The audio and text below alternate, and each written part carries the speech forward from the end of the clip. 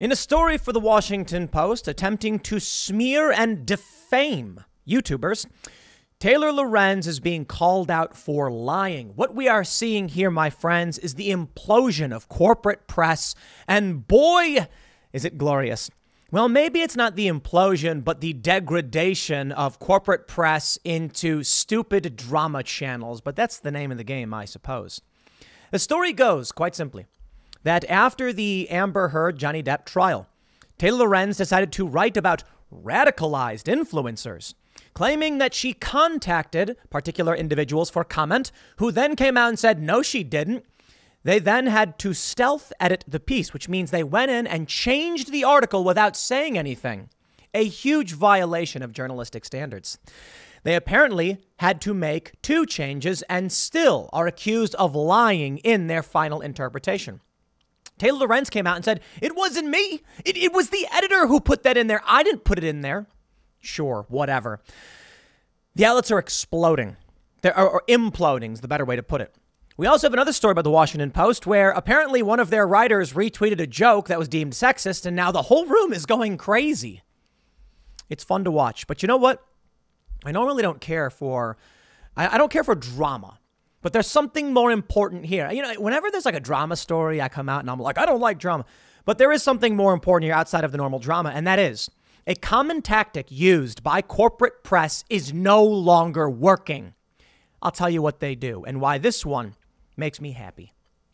You see, these news outlets, they will find an old email, some garbage contact form, or they'll tweet at you from a garbage account, and they'll say something like, what are your thoughts on X?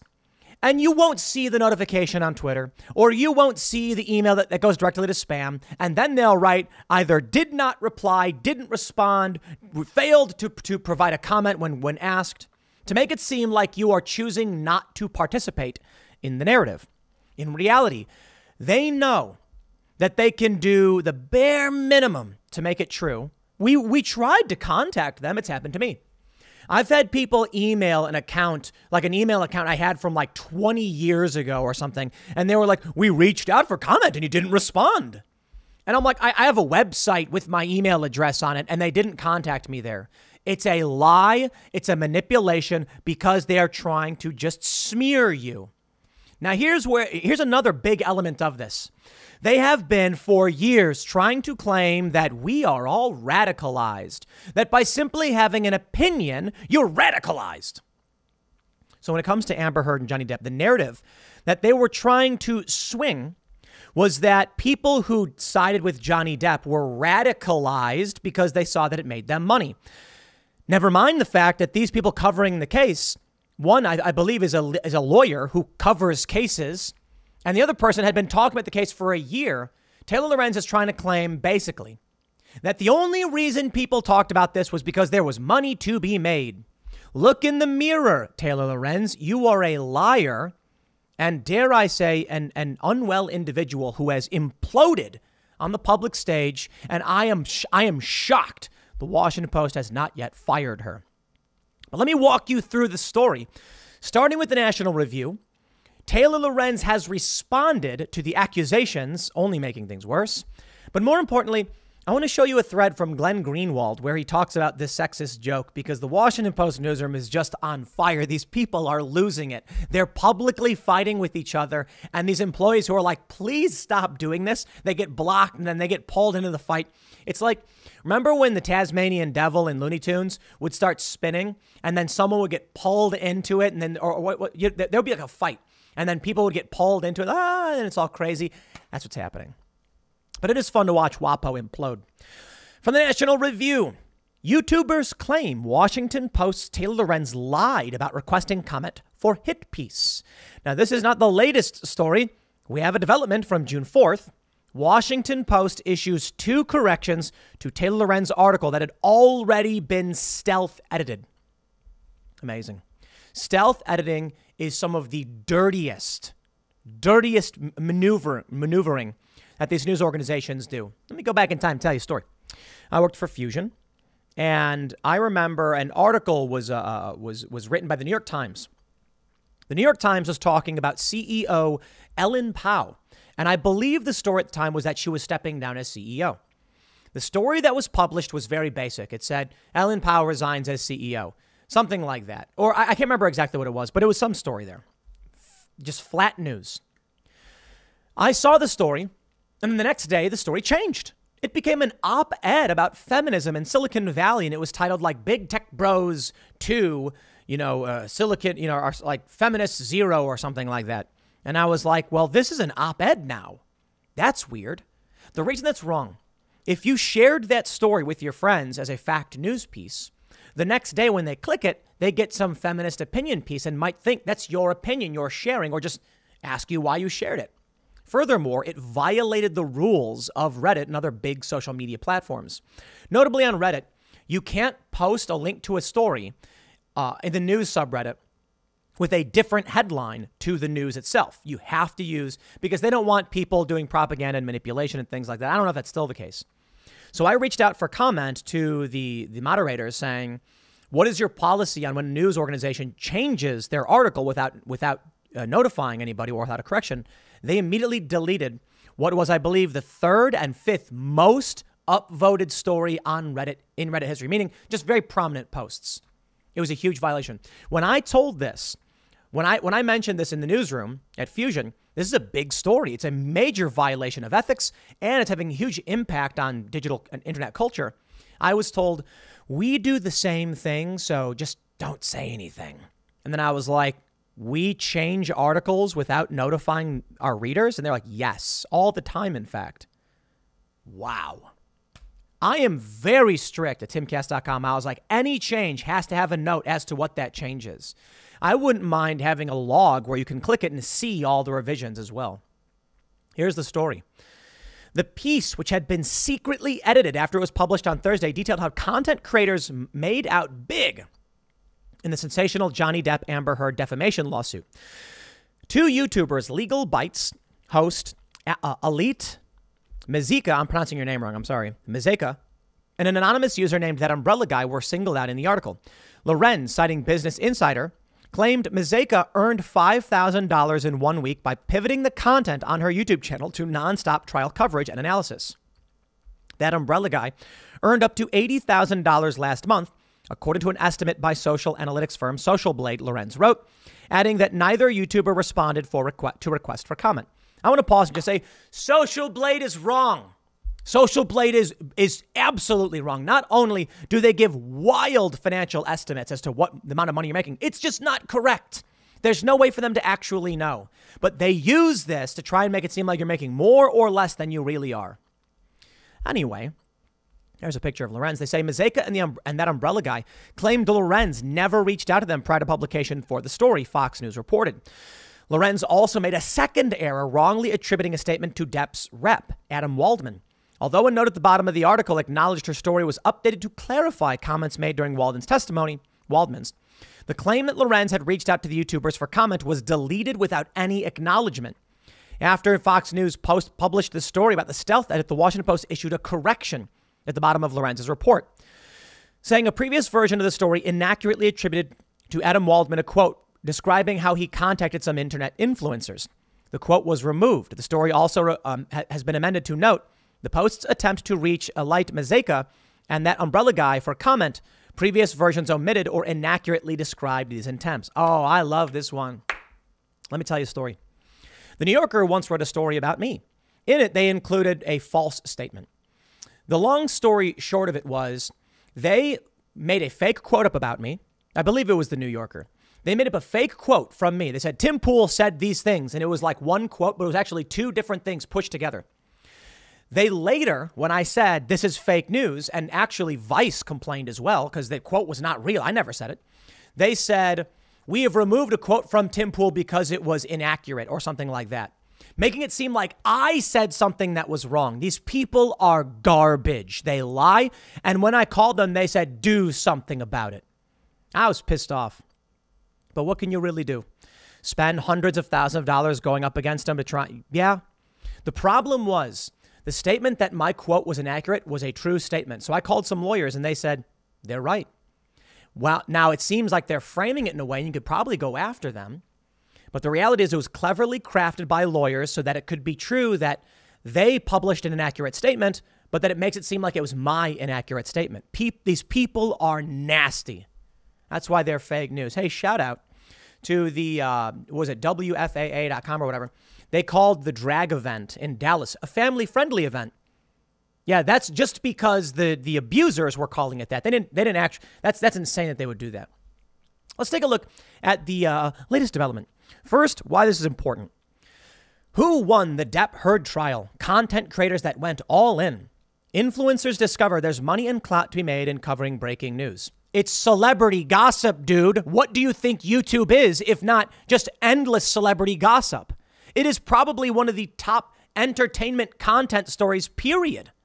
If you make content about the law like Legal Bites does, then you're going to cover a high-profile trial. Taylor Lorenz is playing the stupid game again. Oliver Darcy, wow, of all people, said in a series of tweets, Lorenz blames her editor for having inserted the error into her story and says she is the victim of a bad faith campaign. Here we can see this thread from Taylor Lorenz, which I'll read. But I want to point this out. Lorenz responded to Oliver Darcy saying, no, actually, this type of coverage is so irresponsible and dangerous. It's misrepresenting my words to amplify a manufactured outrage campaign by right-wing media and radicalized influencers, which is driving a vicious harassment smear campaign against me. CNN is gleefully piling on. Taylor, when YouTubers, regular people, and CNN, corporate press, all point to you and say, you did wrong. You don't go, it's not me, it's the whole world that's harassing me. Amazing. Absolutely amazing that you could be standing there. It's like the Family Guy joke where Peter's standing in an elevator with one other guy and he farts, looks at the guy and goes, it was you. Like the joke, no one believes you, dude. You're not being harassed when everyone is telling you you're the person harassing people. Here we go. Here's the thread that Lorenz posted. She said, last Thursday, an incorrect line was added to a story of mine before publishing due to a miscommunication with an editor. I did not write the line and was not aware it was inserted. I asked for it to be removed right after the story went live. The line was a sentence saying that I had reached out to 2 YouTubers for comment for my story. The inclusion of the YouTubers was only in passing, citing another outlet's reporting. After the story went live, I reached out to both YouTubers mentioned in the sentence just to be extra sure there wasn't some sort of commentary they wanted to add. Neither provided comment for the story, and both continued to post about me. Here's the funny thing. Apparently, that's not true either. Amazing. The mention of these 2 individuals was not remotely the focus of my story. It's become a huge distraction. I spoke to over 24 creators for my story about this trial, along with other experts who are quoted in the piece. This should have been a small correction for a miscommunication, but it turned into a multi-day media cycle intentionally aimed at discrediting the Washington Post and me. No, y'all have done that to yourselves. Blah, blah, blah, blah. I know the stuff I write about and go through is hugely unfamiliar to the vast majority of people in media. I have great hope that all of us can learn from the experience. Here's the point. Taylor Lorenz is calling these people radicalized influencers because they're talking about celebrity gossip. You've lost the plot, Washington Post. You're going insane. Don't believe me?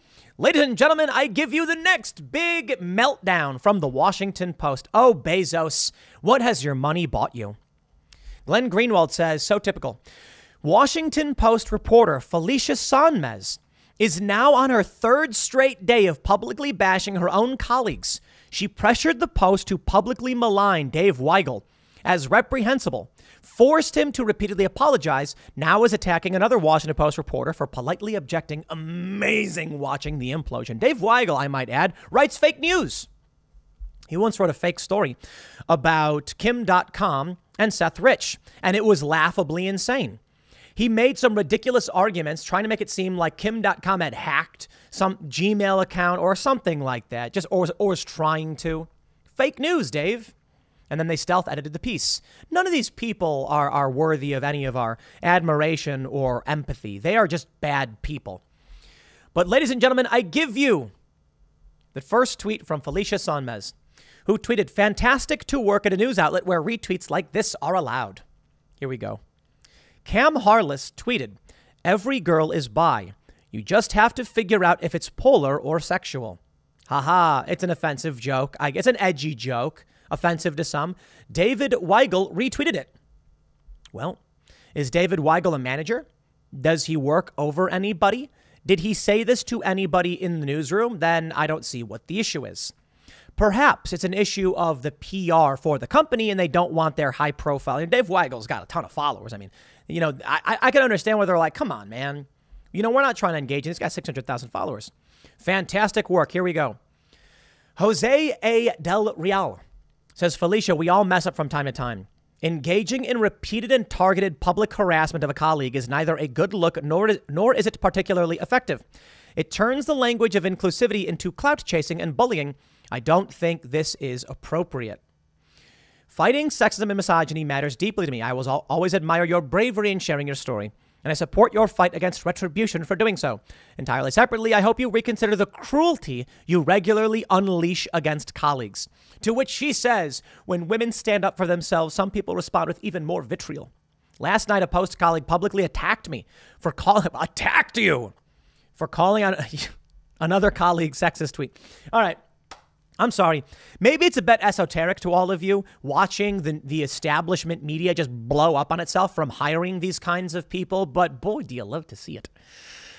Listen, Felicia, you need to learn to do your job and understand that in this world, people say naughty things. We're not going to hold your hand as you cry about the fact that someone posted a mean joke on the internet. That's what the internet is. Don't bring it to work. But I'll tell you, Twitter certainly has made corporate office in politics wacky. It really is amazing to watch the Washington Post just blow up. Okay. Look, man, I run a company. We have issues. We have complaints. Everybody's trying to get along. We're trying to figure things out. You know what I would say to somebody who came to me with a complaint that happened not at work? I'd be like, I don't know what you want me to do. It didn't happen here. If an employee went to another employee. Let's put it this way. If I had a journalist who was in a room full of people and they were all drinking by the water cooler and one person said, let me tell you a joke. Hey, here's one. Every woman is bi. He's got to figure out if it's polar or sexual. And then they all high-fived. I'd be like, okay, that is tough. Let's be real. Some people don't want to work in that environment where they're made to feel uncomfortable or the butt of jokes. I'd probably say your complaint is duly noted. I don't see this as a major issue. I would say to the employee, rest assured, we're going to ask people to try and tone it down. But that's about it. I don't know that we can do anything other than take note of it. And I'll tell the employees, keep in mind, some people might not want to hear that stuff. There's a real challenge you need to understand. You can't, in the modern era, just ignore workplace complaints like this. This is thanks to civil rights law. And I mean that. So what that means is if someone feels like they're being discriminated against because of the environment, the employer can get in trouble. The dominoes will keep falling over until everyone is wearing a gray jumpsuit. For me, I'm kind of like, listen, here's what we tell employees. You're in an environment where we are developing culture. This means there's going to be edgy comedy, things like Dave Chappelle, Ricky Gervais, Ryan Long. These videos will be played. You will hear these things and we will read these jokes.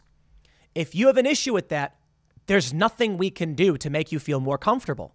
Dave Chappelle, Ricky Gervais, offensive comedy is a major component in the cultural content we produce. That's all I can say. Now, if someone is actually harassing, we'll tell them like, hey, just try and keep people's, feelings in mind when you tell these jokes. Not that you can all the time. The reality is, I want people to get along, but I think at the end, these people, you can't live this way. If we're going to be producing videos on this stuff and we're going to be reporting on this stuff and people are going to tell these jokes, nothing you can do about it. But here's the ultimate point. This didn't even happen at work. It's a guy, he retweeted something. I got to be honest. If it were me and there was a non-workplace incident and the employee went to this degree, I would probably reprimand them for harassing the employee. I'd be like, listen, employee told a joke, not at work. You are now harassing the employee outright, creating a tense work environment. What do you expect is going to happen? As for Taylor Lorenz, oh man, she'd be fired so fast. I can't imagine why they hire her. I know. They hire her because she generates controversy, and then we talk about the Washington Post. But hey, Let me tell you something, my friends. I went antiquing this weekend. That's right. I love going antiquing. It's really great. I got a bunch of newspapers. I got a Clinton impeachment Washington Post, mint condition, wrapped in plastic. That is cool. And it's like Senate divided on impeachment or whatever. And it's got a picture of Bill Clinton. And I'm like, 96 or something like that. The once great and prestigious Washington Post, now a rage bait blog for feminists to complain about the radicalization of the internet and people saying mean jokes.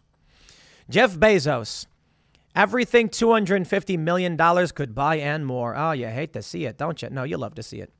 The Washington Post is imploding.